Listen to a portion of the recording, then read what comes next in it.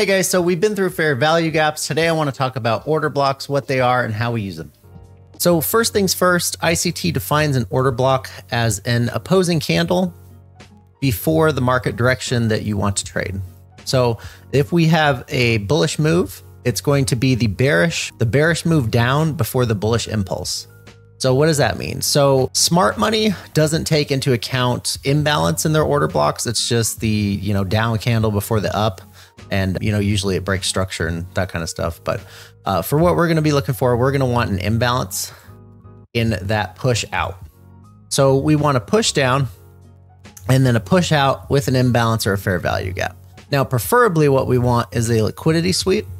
So we want price to sweep some liquidity, come out, create a fair value gap, and that's going to create a high probability order block as well as a high probability fair value gap.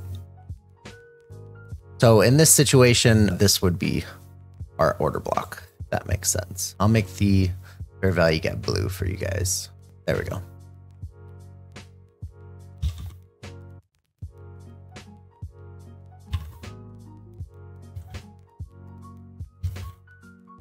So let's look at some examples of this.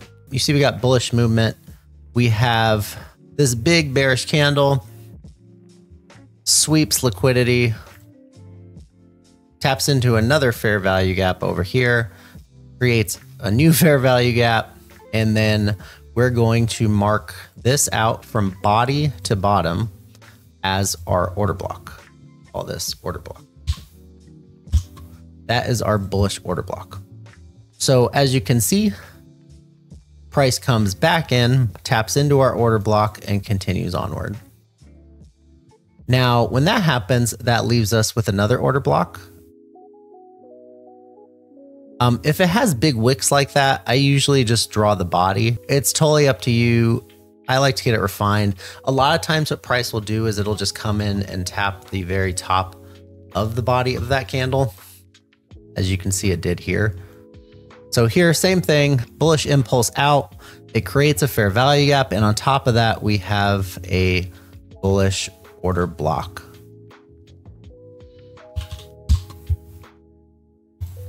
You can see price respects that and keeps on going.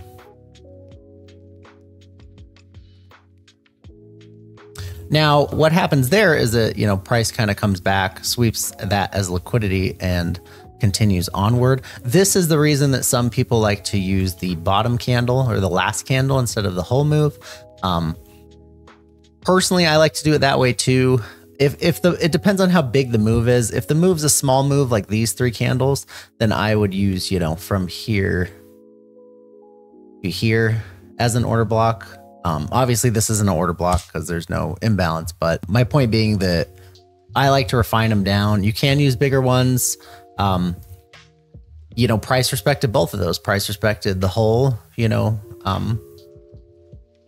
down close before the up close, and price, here, same thing. So if you want to use just the body of that last candle, which is generally what I like to do, either just the body or body to wick.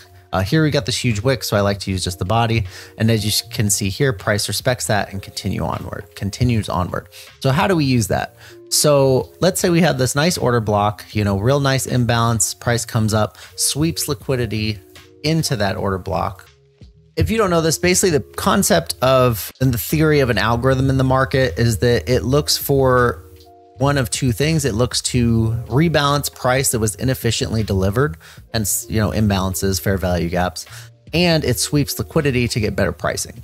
So when I trade, I want to see at least those two things. I want to see a sweep of liquidity into an imbalance or an order block, because an order block does have an imbalance with it.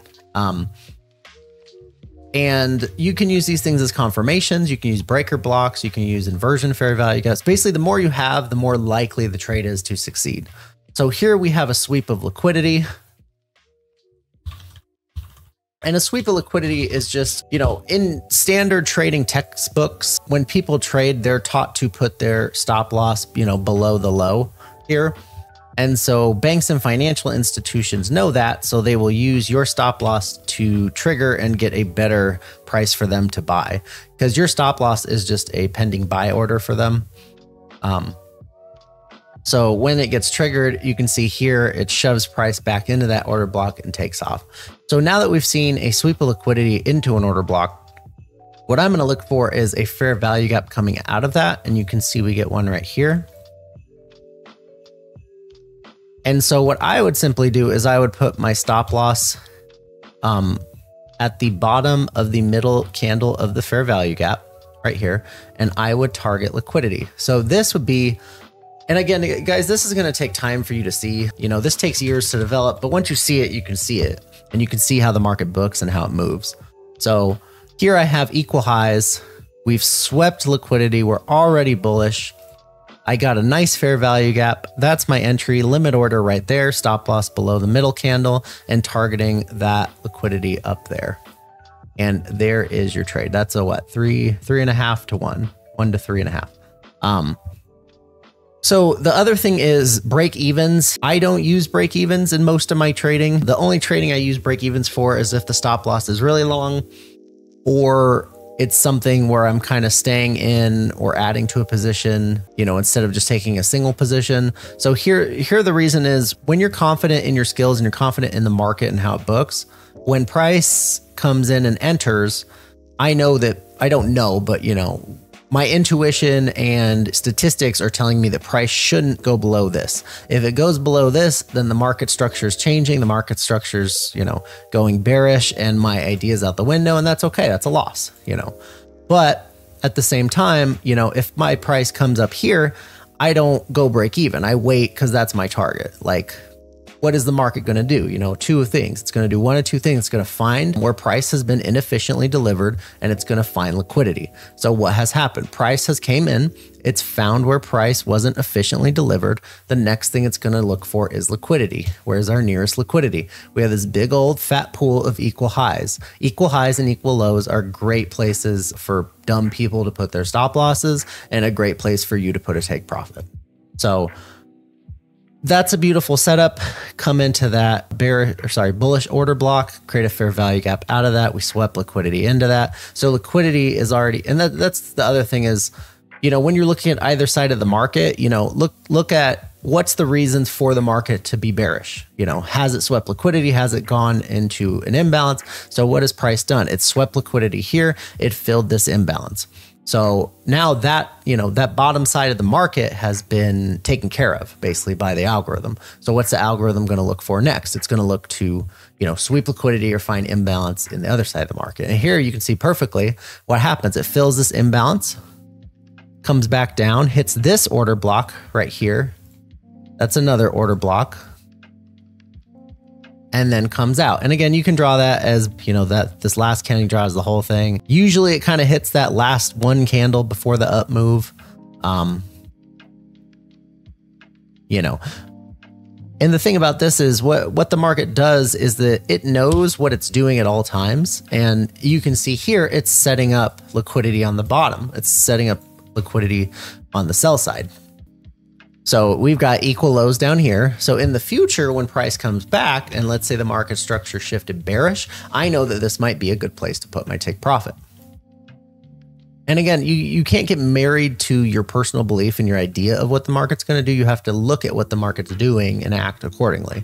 Remember, you should never be, you know, guessing or trying to anticipate what the market's doing. You're always reacting to what the market's doing because you can't control the market. So why are you going to sit there and try to, you know, predict where it's going to go, or, you know, sit there and try to blow the candle up on the screen? You know, just wait and react to what the price is doing. So here you see we come back, we fill that imbalance, fill that order block.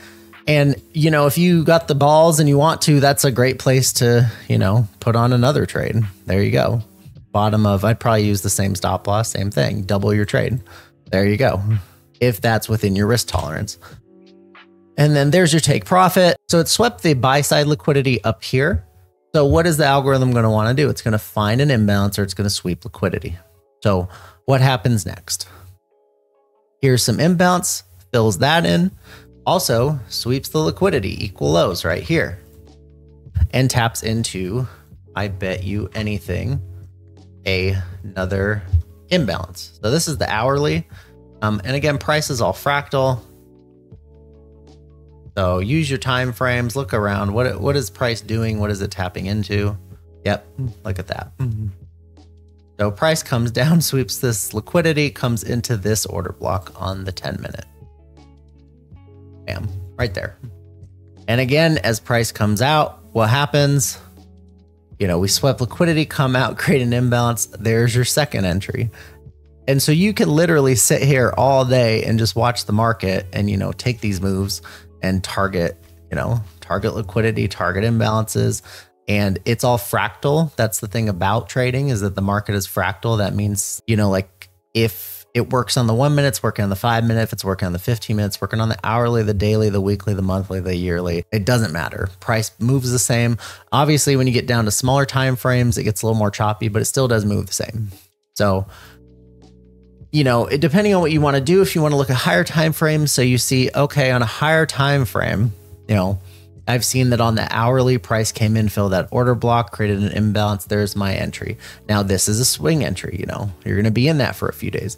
But, if you hit your take profit there and you see, okay, price is still bullish. We swept that on the hourly. It swept liquidity here. It's coming into something. What's it coming into? Drop down in your time frame. Drop down on your time frame again. And what do you see? Oh, okay.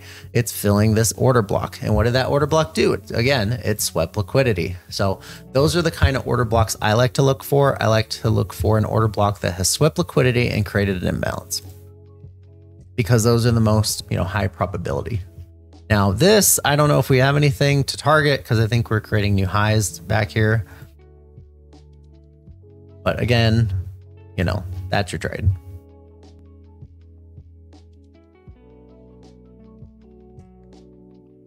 And again, important thing, I don't know what it's going to do, but important thing of not using, a break even. I know price is going to respect that. I don't know, but I'm assuming. So I keep my stop loss there because, I almost tapped back into a break even. If you would have set it a little higher, you would have hit break even. But I know the market doesn't have a reason to come back down there, or it shouldn't. And if it does, then I'm wrong. So let's change instruments. I'm going to go on. Let's do GU. Like, this works on everything. It doesn't matter. And as you get better at this, your eye will kind of gravitate towards certain things, as you look around. Like right here, I mean, price is just fucking chopping, but you can see here, bullish move before a bearish imbalance. And what do we have? Price comes in and taps it. This is on the hourly. So let's say I just have this marked off on my chart. I've got this order block here. What did it do? It swept liquidity and created an imbalance out. So also fair value gap right here. I'm going to mark both of those out because they overlay each other somewhat. And I'm going to dump down on my time frames. And at the same time, I'm going to refine my fair value gap. So where is my fair value gap? Right there. Come in here. Not a whole lot. I'd probably leave it there, maybe. So go back on the 15, come up, the prices in there, dump down to the 5. You can even do the 3. Like I said, it's all fractal. So now this is a thing that smart money doesn't do, but ICT really points out, is that it's okay if price wicks your order block. That doesn't mean it's invalid. Look what the close is doing. The close tells you the story. The wicks are just noise. So the close is telling me that price can't close above the order block, and then it rejects it. So to me, this order block's still valid. I don't care if it's wicked it. That just means, it swept some liquidity, which is even better. So, smart money would say, oh, this order block's invalid.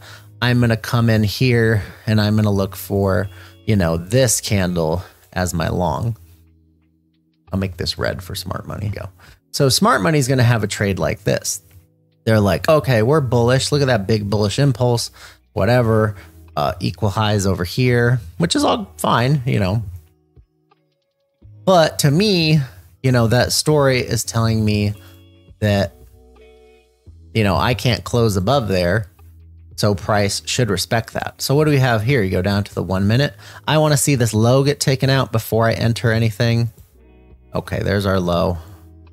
And so once our low's been swept, we've had our liquidity sweep. Or sorry, we've had our market structure shift. A market structure shift is just a 3-candle pattern where the middle one is either lower or higher depending. So you see you have here, you have 1, 2, 3, the middle one's higher. So if price goes above that, market's shifted bullish. Here you have 3 candles, 1, 2, 3. If price goes below that or this, it's bearish. So price is bearish to me. We've got our 1 minute fair value gap in the H1 fair value gap, or sorry, in the H1 order block. You can see our fair value gap didn't really work. It wasn't a huge one, but we're still in that order block. And that's why I wanted to go through order blocks for you guys, because it might not always be the fair value gap. It might be the order block. Like I said, the more confluences you have, the more high probability a trade is. So if you have a fair value gap and an order block and a breaker and you got all this shit, the trade's probably going to go in your direction. So here, same thing. We've swept liquidity. As we've done that, you know, so on these lower time frames, you can use the same stop losses here above the candle, but you know, I'm going to cover the high, or at least cover the bodies, just to be safe. Because like I said, when you get down to these lower time frames, it starts getting a little choppy. And what's my next target? So this order block is my next target.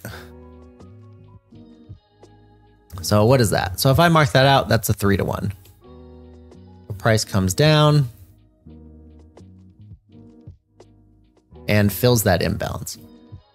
So that's what I'm saying, you know, for ICT, that's what I'm looking for. I'm looking for a sweep of liquidity and imbalance. And, you know, that's kind of my back and forth I go between. Now, smart money is going to be looking for a long here. They're not going to be wanting to short this big bullish impulse. So smart money is going to be looking to long from, you know, this order block for them. So smart money sees that. They see their price being respected. They see a break of, or sorry, a chalk here. And they're going to be in, you know, right here. And what happens to smart money? They get taken out. Now, again, there's news. Oh, sorry. It's FOMC day, but still, you know, that's kind of why you have to look at what the market's doing. And that's one of the reasons that I went away from smart money. I learned to trade smart money, and it's great. Maybe like 1 out of 10 times and you hit like a 1 to 10 R.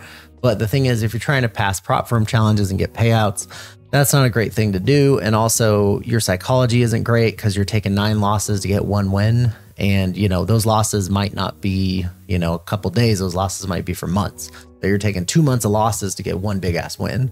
Whereas this, you know, your win rates tend to be higher. You know, they tend to be like 40, 70%. And you can kind of just sit here. And if you see a clean setup, you train your eye to look for clean price action. You can sit here all day and do this. What's price doing right now? Okay. So this is actually, is this live? Yeah, this is live. Okay. So this is fucking beautiful. What did we just talk about? Liquidity sweep. Again, 1 hour. Bearish. Sorry, bullish order block. And what did price just do? Price just came in and tapped that. Let me dump it down. See what we got. We got some equal lows down there. You can see price respected that order block, came into that order block, taken off. I kind of missed this move, but you know, this is a pretty solid move. Sweep of liquidity in, market structure shift out. You've got your order block there. And again, if it's like a shit ton of wick, you know, use the whole thing. If it's small, it's hard because you kind of got to train your eye. Like this little one, I'd use the whole thing. You know, you can even include that if you want to. But, you know, you're kind of adding all these different confluences in your mind and you're seeing what price has done. So price has swept liquidity, market structure shift. It's going to look to, you know, fill this imbalance, fills the imbalance. Again, there's our entry. What is this? 5 minute? 5 minute, you know, you can take the bottom of that candle or you can place it lower. I don't love these equal lows down here, you know, but if you did target that liquidity, you're still in it. Again, reason not to go break even. Or, you know, if you want to be safe, you can set your take profit a little lower. You know, because again, smart money guys, what they're saying is bearish order flow and they're looking at, you know, probably that. That's their order block. And then they're looking for their break a structure here and their order block here. So smart money is going to be looking at this trade. They're going to be looking at right here. So they'll probably place their stop right there, and they'll target liquidity too down here.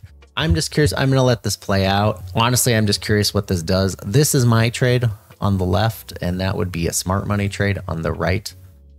Like I said, I kind of missed it, so I'm not going to get in there late. You can get in there late if you really wanted to, but to me, you know, prices filled that, it's filled that. That was kind of your second opportunity to get in there. They gave you a third one right here. You know, I'm late to the game. So I'm not taking any of that.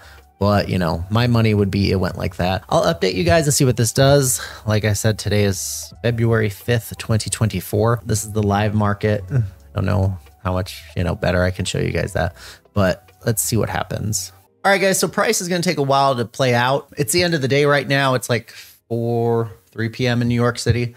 So it's probably going to happen tomorrow or London. I'll comment down below what happens or create a short or something for you guys. But I hope you enjoyed that. I hope that helped and gave a little clarity on how I look for order blocks. Now ICT uses order blocks. That might not be exactly what, you know, his exact wording was, but that's what I've seen the most success with. And that's what I've seen work for other people as well. So if that was helpful or you have any questions, leave a comment below. I'll be sure to answer them. And if you haven't had a chance, please check out our series of TradingView indicators and expert advisor for MT4 and MT5. It uses ICT principles to look for entries. You know, one system is great for trending markets and for trading like a person would, where it takes fixed risk to reward and fixed take profit. The EA is really good for kind of stacking money real quick. So I want to create a system for you guys based on ICT principles that works in all market conditions, so you guys can be profitable. You know, when I win, you win. I use all the same things myself. I use both. I use the indicators and I use the expert advisor myself. So, you know, no scams here. There's one guy giving me shit the other day, but you know, like, I created these things for myself, and I figured I might as well take my time and energy that I made into making them and offer them to you guys, so you guys could, you know, use them to be profitable as well. So we all fail together, we all succeed together, and I'll see you guys next time.